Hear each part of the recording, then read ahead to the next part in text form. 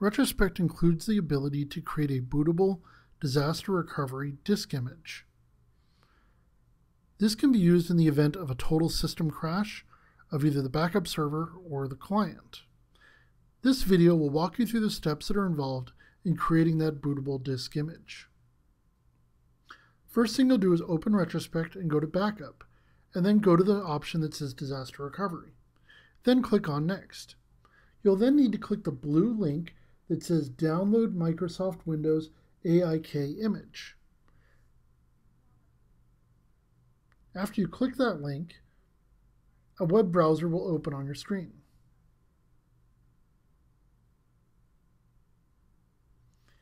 The download will either start automatically, or you can click on the option to start downloading right away.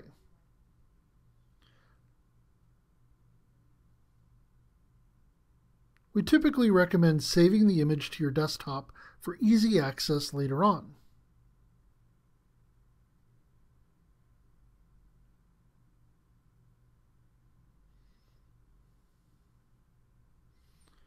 Once the image starts to download, you'll need to wait for it to finish.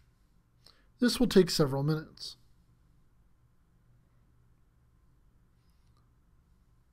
Once the download is done, you can close your web browser, and then you'll see your image on the desktop.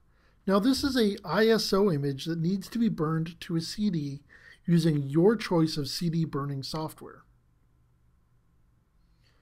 Once this image is burned to a CD, you can then use the installer included with it to install the Microsoft Windows AIK onto your machine.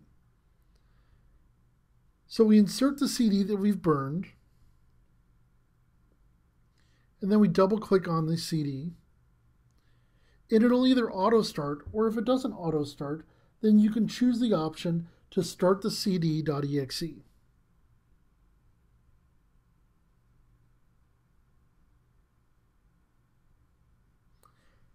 Then you'll notice the second choice that says Windows AIK Install. You'll click on that, and then that will open the installer for the Microsoft Windows AIK.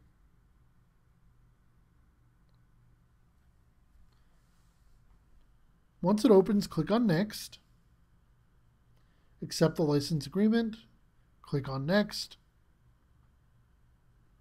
and then click on Next, Next again, and then let the installation run its course.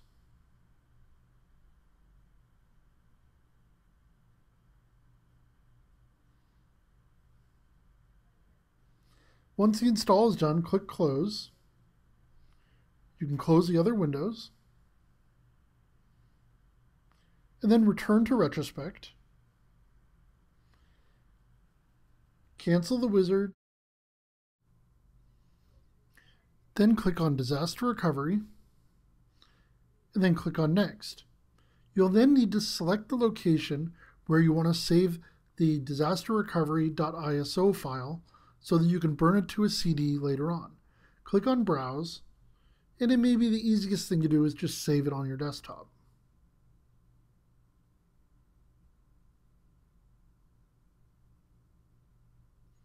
And then click Next. And then the Prepare for Disaster Recovery wizard will continue and build the disk image that you'll need later on.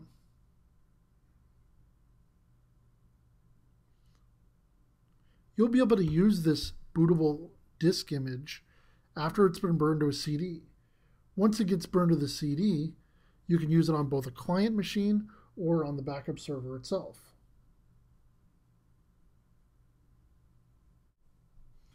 Once the wizard completes, you just need to click Done and then burn the ISO image to a CD, and now you're ready for doing a restore.